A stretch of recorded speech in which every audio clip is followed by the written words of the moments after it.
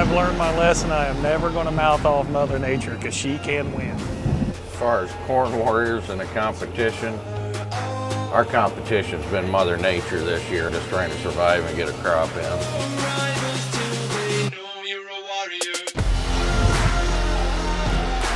Kevin, David, get y'all some of this. It's not easy to farm it. That's why you gotta have that. So welcome to season 3, Corn Warriors. Get that tanker ready, but I gotta figure out how to get you home. I mean, the only thing really affects me is kryptonite. I mean, if you can't be the best at it, don't do it. It's June 8th, it's kind of push comes to shove. We're basically planting through some of the wet stuff, around a few things. I want everything to be perfect, and especially this year, it's not going to happen. Ain't that something? That's just 2 days. Well, my goal is to be a personal best, but our personal best is a world record. I like to have the ability to make it rain.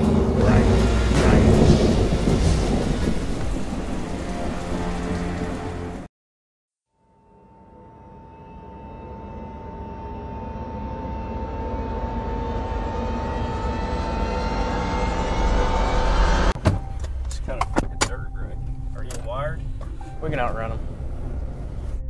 This side's the worst. But hell, it's right here. Right here?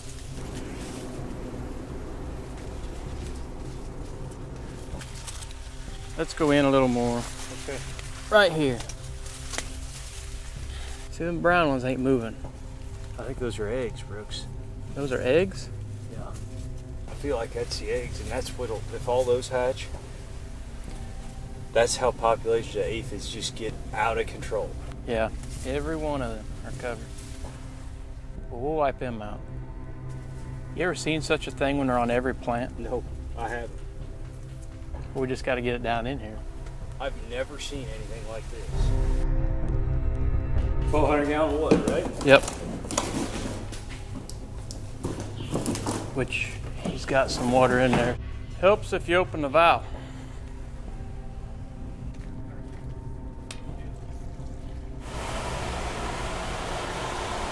You care to watch that 1,200 gallon mark for me? Usually I fill it all the way up, but I don't need that much. It's a lot of weight.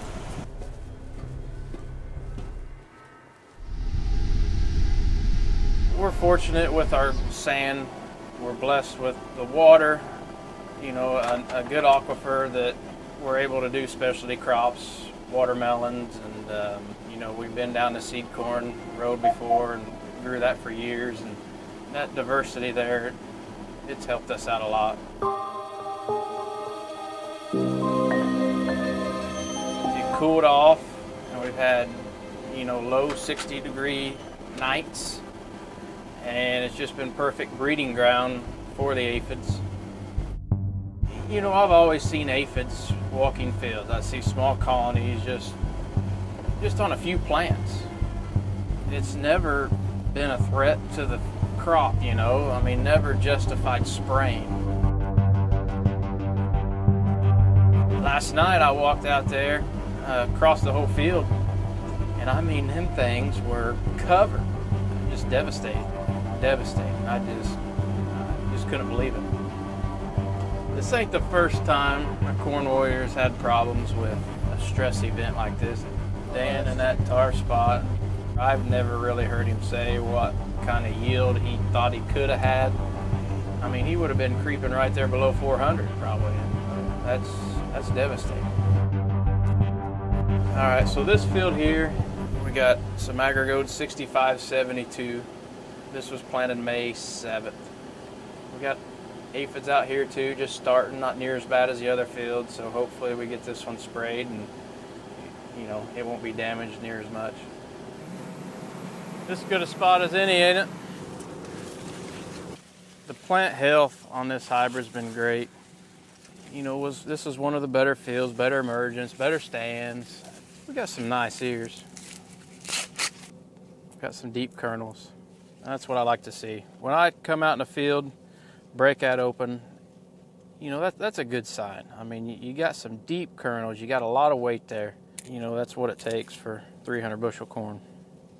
I got the whole David Hulis 700 bushel ears the other day, and I don't know if these are quite as heavy. You know, I'm learning a lot about these, very uneducated on aphids.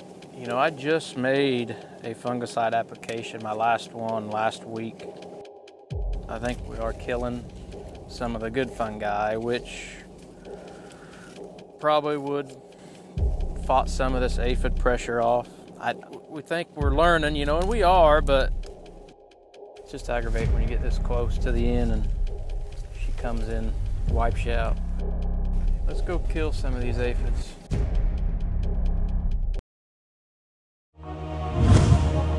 This has been a super tough spring on us. Uh-oh. Deader than a doornail. I said that we seen a big cloud coming over there, and I said, Mother Nature, you are not going to beat us. We are going to plant that. Well, it started raining, and I said, well, we're going to see who's more hard-headed, me or you, Mother Nature. Well, she won. I've learned my lesson. I am never going to mouth off Mother Nature because she can win. See this wet spot? I'm going to have to spray around that one.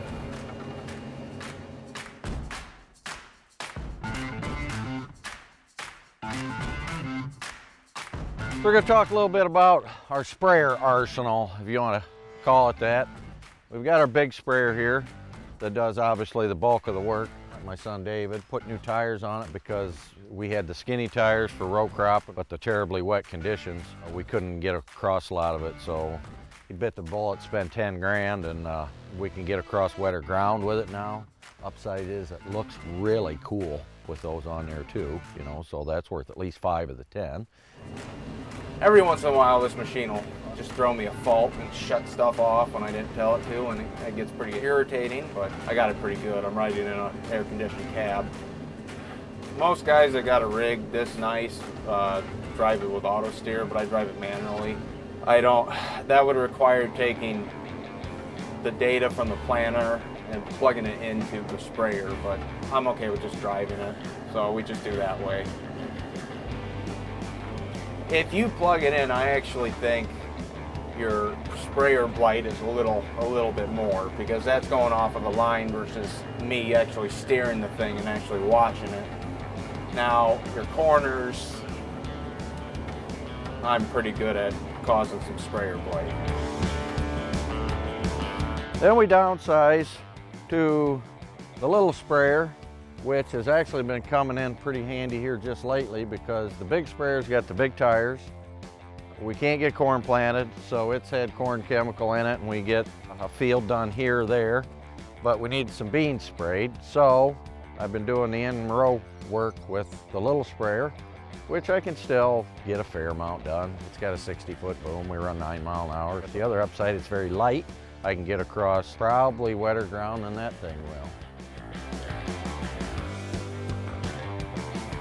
This is the last field we planted, and it rained pretty much right after it got planted, and the water just sat on top of all the wet spots, and it choked it out. So it ain't worth a darn in a lot of spots. There's good corn out here, but there's a lot of bad too. We didn't even think we were gonna get to plant it, so I guess we're fortunate we did. We spend a lot of time in the sprayers in the summertime. That's a good portion of our workload, but we make more applications than a lot of people do. That particular sprayer, when we put the skinny tires on, we put a wide drop system on it, and that's also our side dress rig.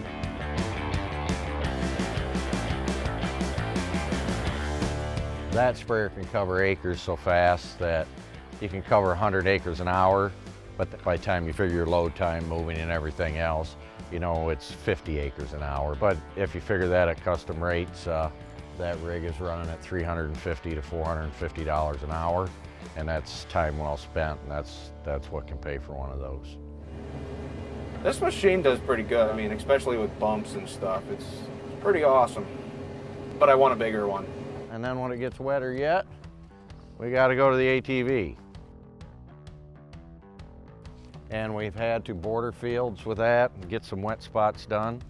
We can blow out about 25, just about 25 foot wide, but it'll take care of the spots. Having the 3 diversifies us to be able to get it all done. I think a high degree of profitability comes with having your own spray equipment.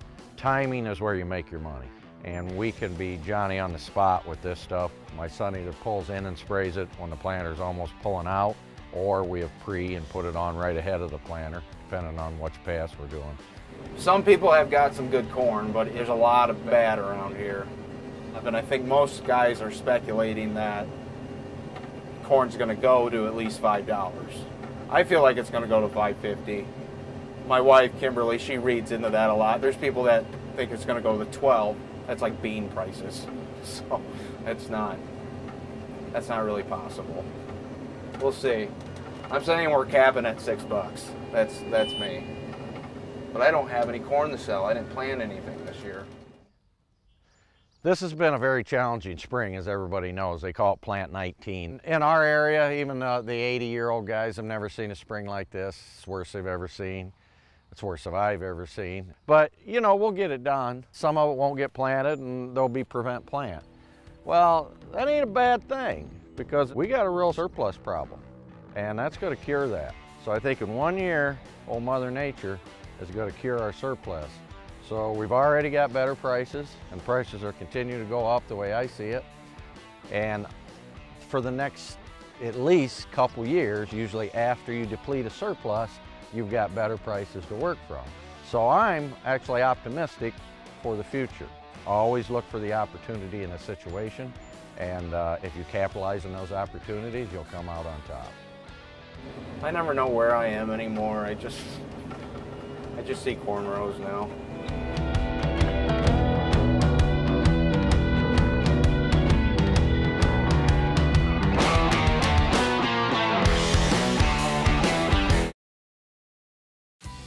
For over 65 years, Brandt has been helping growers achieve better results.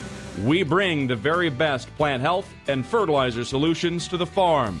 Through research and innovation, we help growers implement new practices that improve the quality and abundance of food, fuel, and fiber around the world. Brandt, professional agriculture. Visit brandt.co for more information.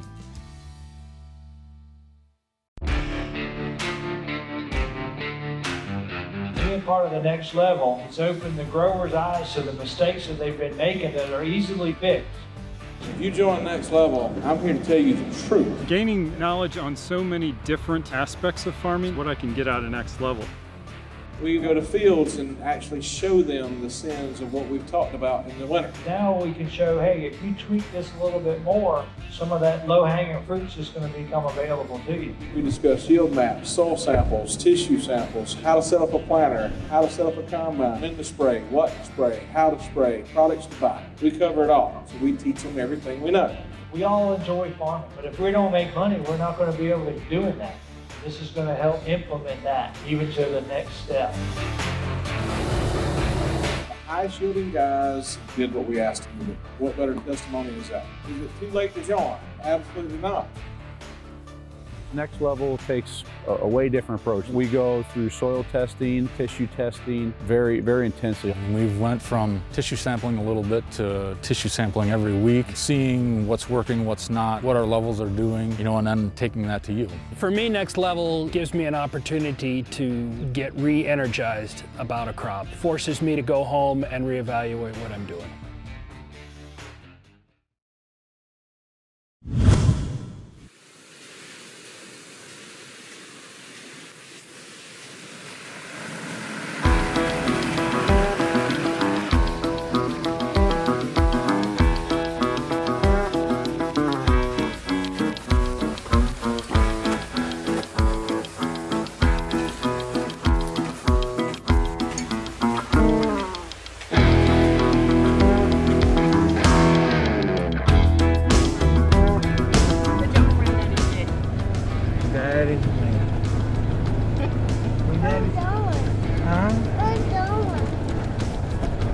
To the house.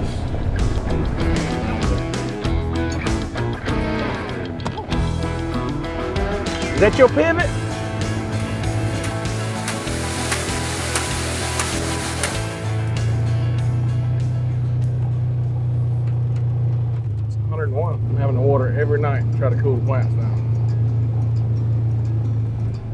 Today was 51 at night, supposed to be 78.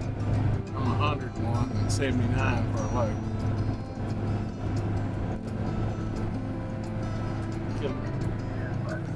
But no, things look as good as they could. I mean, Randy, today we're only going to be 79. Oh, I know. I saw that. 78. You're like 51 this morning. Yeah, gonna be. We might even be 49 tonight. That's cheating. Like, that's not fair. It's cheating. Now we're gonna kind of walk in some corn, and then we're gonna walk back toward the pivot point. We'll see what it looks like. Predominantly agri-gold on this farm.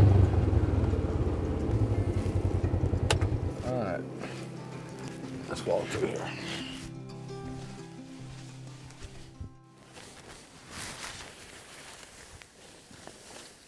Loading up.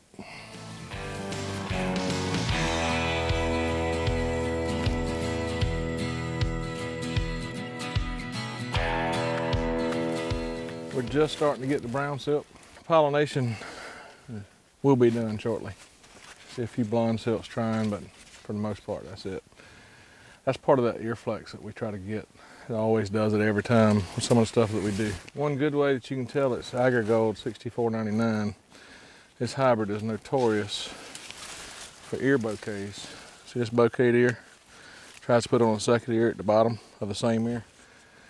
But I've seen it since we've been planting it, so just one characteristic of this particular hybrid is you see a lot of bouquet ears. So one thing that we are seeing here is brace roots. That's not normal. In monocropping, I never see brace roots on high yielding corn. We'll see what this does.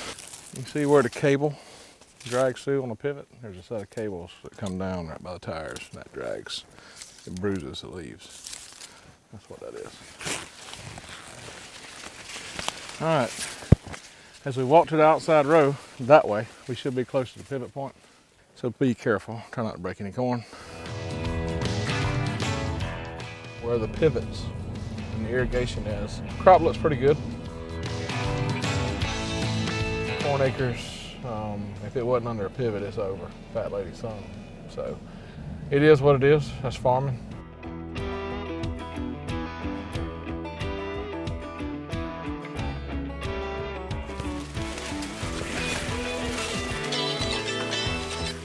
Hello. Hello. Hi, Daddy. Hey, buddy. Oh, look at the corn. You want to look at my corn too? Okay, hold on. You see it? You see that ear? You see that ear right there? And you see that one? And you see this one? You see all that corn? Hey, tell him what Mama saw yesterday on her leg. What did Mama find? Mama found a worm? That ain't good. That's why we sprayed to kill them. Can you say hey to everybody? Hi, everybody. Bye. Yes, sir. I love you, Easton. Tell Daddy who you love the most. Say Daddy's man. Daddy man. That's right. Bye. That was not staged.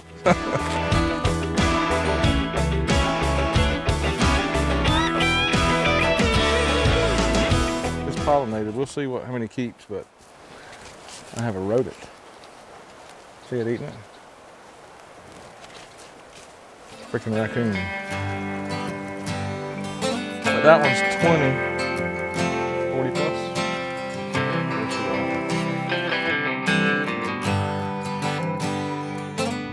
This was the farm that nobody wanted. Well, they remarked that this land's only good for holding the world together. God made it, we can work with it.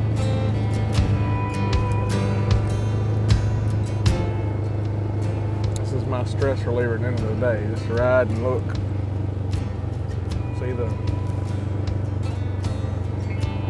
See the value of water and thankful that I got it to be able to put it out. I put it in water, put it in irrigation, and try to be a student of the crop and learn all I could learn. And we started pushing. made some mistakes, but we figured out a few things along the way. And God's blessed us. I give him the credit.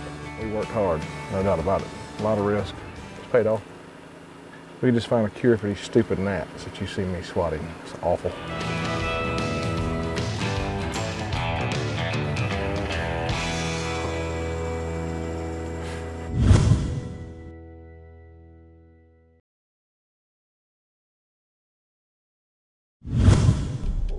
You know, aphids we spray for them every year in watermelons. Who would have thought I'd be spraying for them in corn? This is one of my first years using a heavy amount of sugar. It makes a guy think maybe they're attracted to that sugar. Now when I hit that hole because I'm too far over, I hit it. That's the way it's supposed to be. I hit that sucker pretty hard.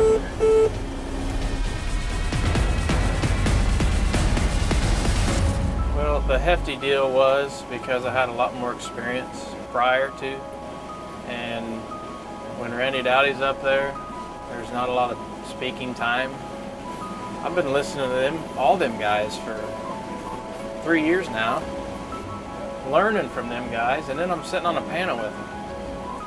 I guess that's why I'm stressed out more this year, and it's not because of just being on the Corn Warriors, but I want to show them guys that we can produce a respectable yield, you know? We can do it. I mean, we work our butt off, and it's just been a fight this year.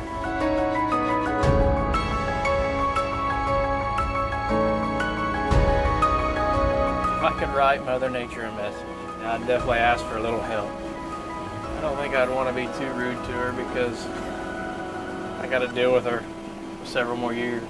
It's about like my wife. I mean, when she pisses me off, there's a lot I'd like to say, but I don't. Planting in conditions that I don't like to plant in, that's been my biggest disappointment. And then now, for planting in such wet conditions, and then things actually looking better than expected, you get so close to the end, and here we are, disappointed again with, you know, it's just been a fight from day one. I hope I never experience a year like this again.